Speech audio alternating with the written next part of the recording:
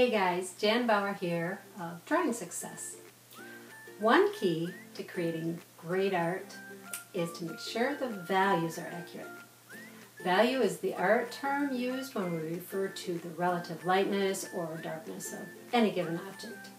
The easiest way to see if you're making your light areas light enough and your dark areas dark enough is to squint while comparing your artwork to your reference photo or the scene or the still life that you've set up. The reason this works is because squinting will lessen the distractions of details, which will help with focusing on the value differences. The light and dark areas will become much more obvious for you to see and then, of course, to duplicate.